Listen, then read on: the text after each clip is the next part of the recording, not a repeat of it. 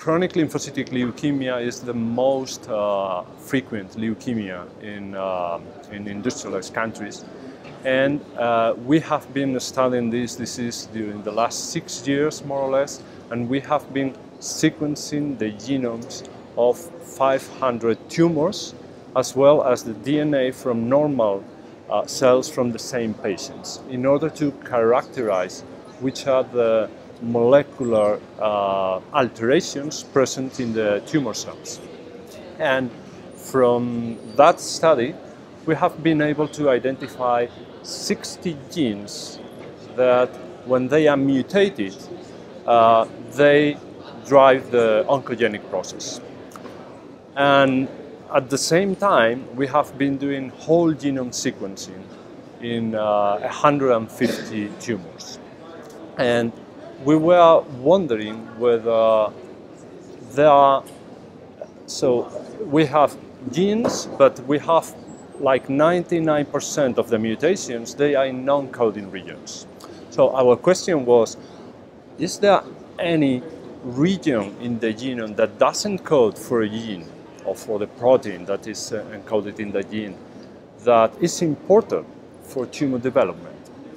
And in our study, what we have found is 2 regions that doesn't code for protein and that are important. They are mutated at very high frequency in our set. One of those regions was at the end of, in the 3' untranslated region of a gene called Notch1.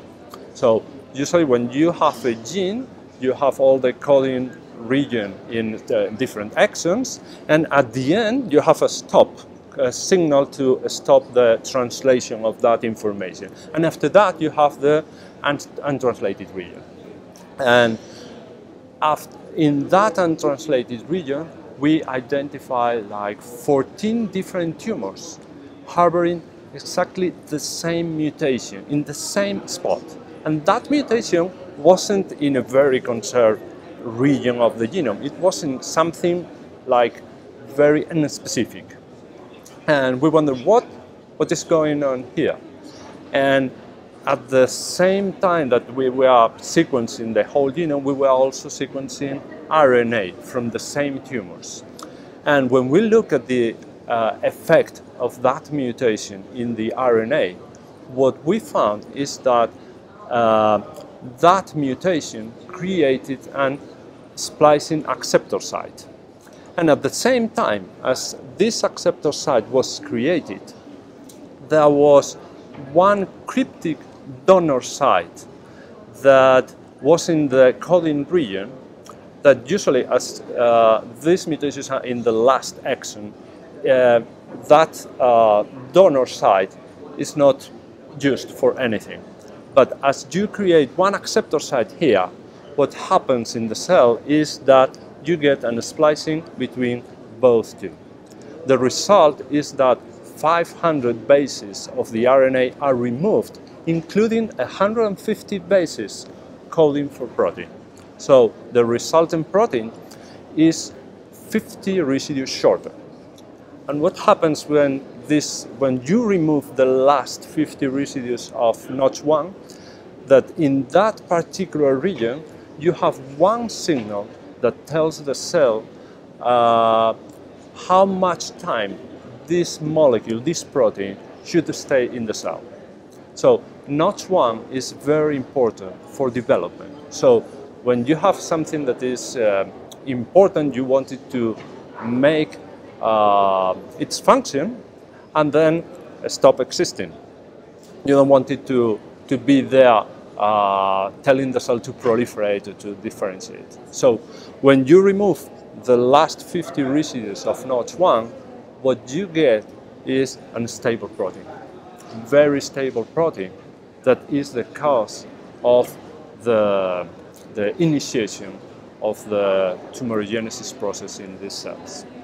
And what is very important is that by knowing the mechanism by which these non-coding mutations are able to produce cancer, you can see that the strategies that are right now in development to target notch mutations in the coding region, they can be also applied for the mutations in the non-coding region.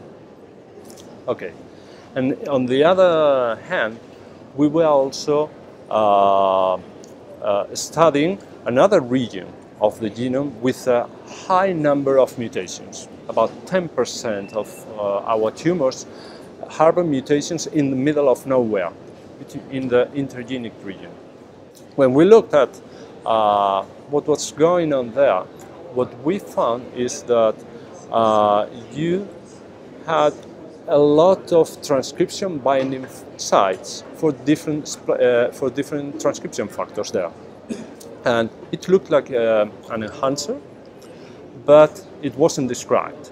So what we did is to study which genes are in the neighborhood and whether the tumors with mutations in that particular enhancer show any difference in expression between tumors without mutations and tumors with mutations. So we studied the genes in the neighborhood, and only one gene showed statistically significant changes in expression. And that gene was PAX5.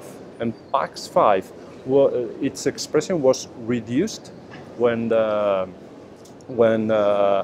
you have mutations in this enhancer. And PAX5 is a very important transcription factor in B-cell development. In order to confirm that this was really the mechanism by which these mutations in non-coding region were affecting the expression of PAX5, what we did was to use genome engineering, so genome editing, in order to remove from cells that particular piece of DNA, that enhancer, and we saw that effectively the expression of PAX5 was reduced. And if we introduced in cells the same mutations that we found in patients, also it was reduced. So what does it mean, this information, that mutations in non-coding regions, so the genome is very large, and we still don't understand very well how it works. We more or less know how it works for protein coding genes, but the rest of the genome, that is like 98% of the genome, it's still difficult to figure out which part of that DNA is important for disease or for cancer and which part is not. And by using these strategies, we have been able to identify two non-coding regions that are very important for CLL development. Yes. Until now, the only example of mutations in non-coding DNA that were known were in the telomerase gene, in the promoter region of the telomerase gene. So when you have mutations there, you get a higher expression of the telomerase that is important for tumor cells. And those mutations are very important or very frequent in melanoma as well as in liver cancer. But for example, in CLL, we don't have that kind of mutation. But what we have found with the Notch1 mutations is a new way in which you can modify the function of a gene by creating acceptor sites outside of the coding region.